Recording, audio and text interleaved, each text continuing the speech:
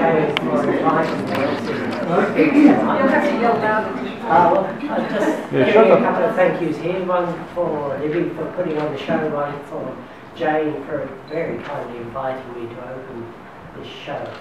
This is a very unusual show. It's all prints. Absolutely amazing. If anyone knows anything about printmaking, it is one of the most difficult parts of the art world, in the traditional art world. It requires a great deal of tenacity and a great deal of skill. Apart from that, the quantity of the work is just really fantastic. We're not so much interested in quantity, it's just very impressive that you can do it at such a high standard. So that is really good. What is really important, what we're looking for, is the quality. Not just the quality, not just the technical quality, which is important, but we're looking for the creative quality, the art quality. When you look at these works, the story is moving because it's a personal story. What makes it really good art is it transcends the story. The story is the carrier for the art, and the art is the carrier for the story. So look at the works really clearly, and you get an idea of what's going on. So it's the art that is important, but without the story, without the struggle, without the tenacity, without Jane's power, the art wouldn't have come into being. So it's really fantastic. Because of that, there's really not much more to say, because the achievement is great, the works are great, and it is really good, powerful art that tells a story. So, congratulations, Jen. Thank you.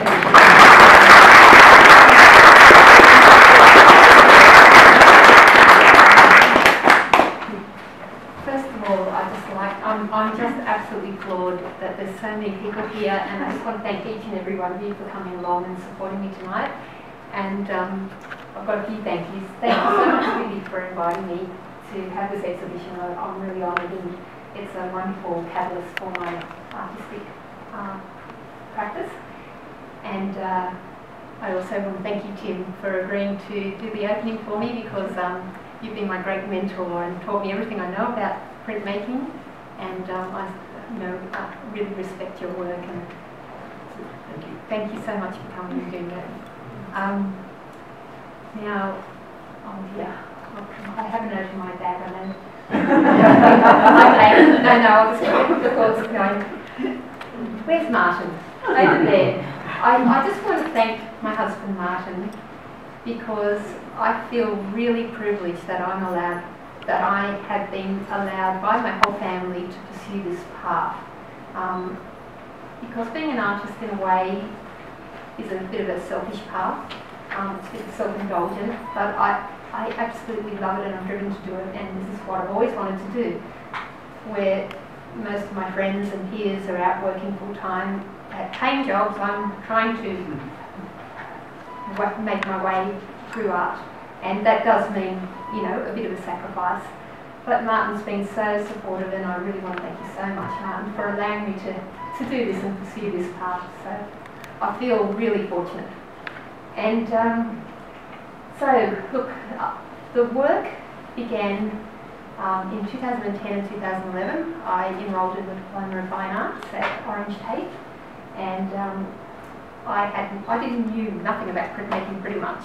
I didn't know how they were made. I'd seen prints, but I really was quite baffled how they were made. And we got to do a little bit of printmaking through the course.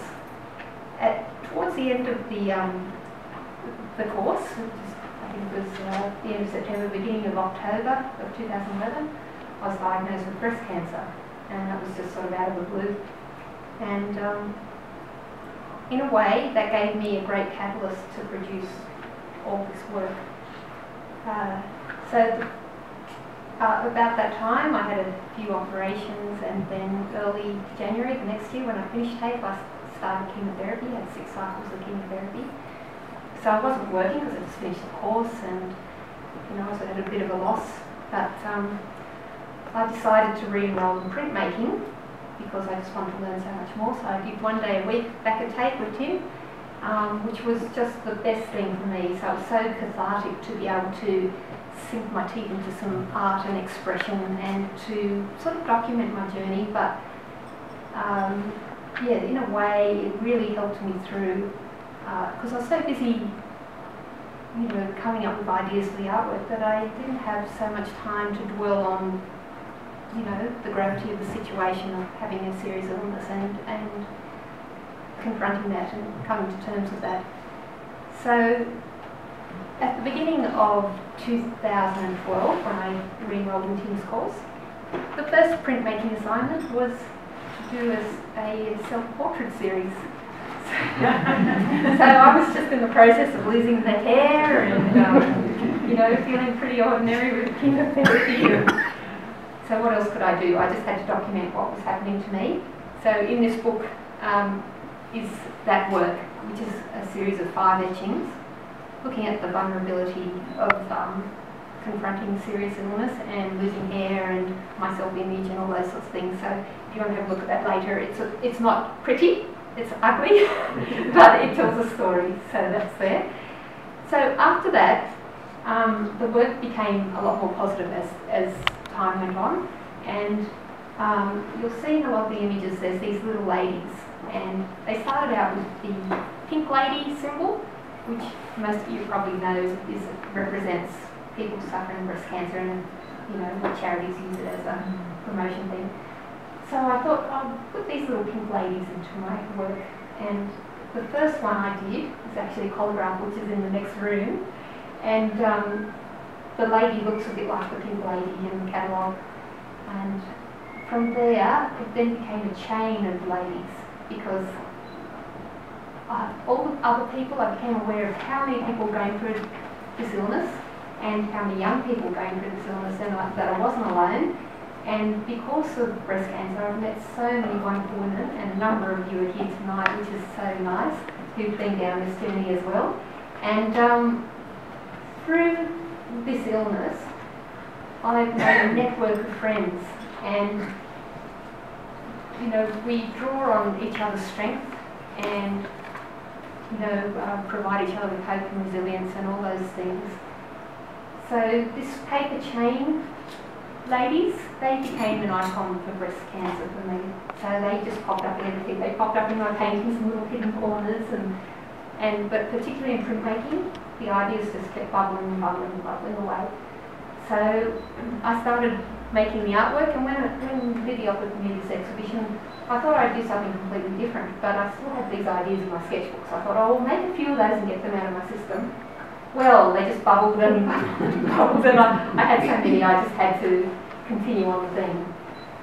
So the little people in the paper chain is sort of representing strength, because paper chains are quite strong. They can be very long, but they're only made out of paper and they don't tear.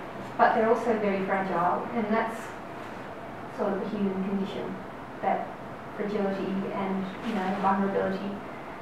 But it's also about that network of friends who've been through this as well, and the strength that you get from other people, from family and from friends. And yeah, so the little people have eventually broken out of their chains quite often and have just become little characters of their own. They're often bald, which is representing the chemotherapy stages, and sometimes they've got pink dresses on, but they're just taken on a life of their own. And the title of the exhibition, Vertigo Warriors, is about that diagnosis of cancer, and not just breast cancer, but any cancer or any serious illness. When you're told something like that, it's like standing on a precipice and thinking, you know, that sinking feeling of everything falling away and that you're about to fall off and everything's out of control. And the little paper chain people are representing standing on the edge but not falling over and confronting your fear, and instead of falling over the edge, flying and soaring. And so that's why they're always flying. They're, despite things going on in their life, they're living life to the fullest, they're having fun, they're rising above the challenges. And that's what I see so much. I see people going through serious illnesses and it doesn't have to be illness either, any life challenge, and people rising above it, and despite what's going on in their life, living life to the fullest and being positive and happy and filled with hope and living each day as it comes. So that's sort of the theme of the exhibition. The works themselves are mostly etchings, which is metal plates with works drawn onto a metal plate. I'll talk about the process in just a moment. There's also a few linocut prints, which I think are in the next room.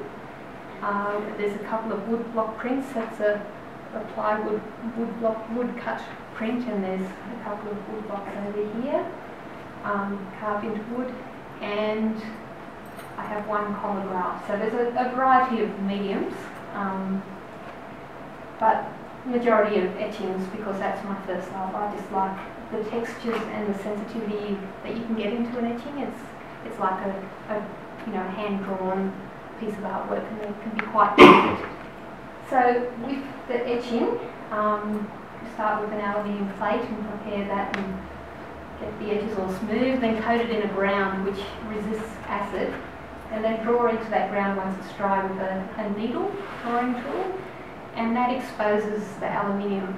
So you're not actually scratching the aluminium, just exposing the ground and the aluminium. You make up a bath of copper sulfate and salt solution, and then the plate is etched, which is the forming of the lines. So as time goes on, the copper, I don't know if this is technically correct, but sort of, the copper sort of deposits on top of the aluminium. There's some sort of chemical reaction, and it starts to eat into the aluminium. How does that sound? Anyway, it's magic. Or a process of magic. They'll have to do. So then you get your etched line. After that, you then clean the plate, so you're left with an image that's just lines. Then to get all the tones, the various tones, to then go back in and paint with your ground, paint out the areas that you want not to etch any further, and then re-etch. And you might do that 3, 4, or 5 times, depending how many tones you want.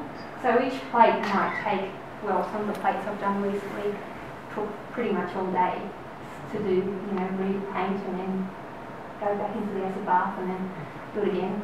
And then there's the inking up process. So once you've got your final image and it's all clean, ready to print, you rub ink vigorously into the plate, and then when it's completely rubbed into every little groove, which takes quite a while, then you rub it all out. So then you've got a soft cloth and you're wiping all the ink off the surface of the plate, so that the ink is only kept in the grooves that have been etched to get your tones and your lines.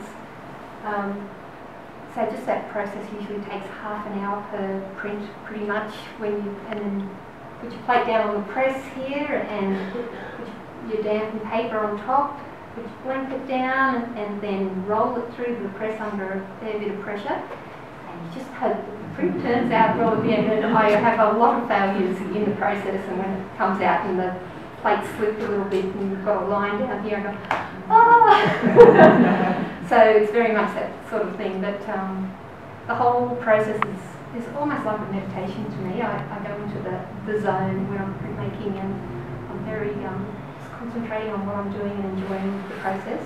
So it's very different from painting, which is my other great love.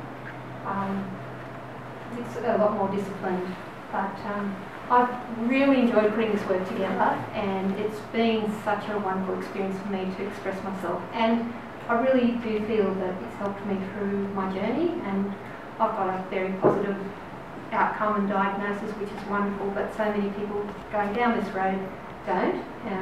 So I hope it speaks to them as well about, making the most of every day, because life is a gift. And so I thank you all so much for coming, and enjoy.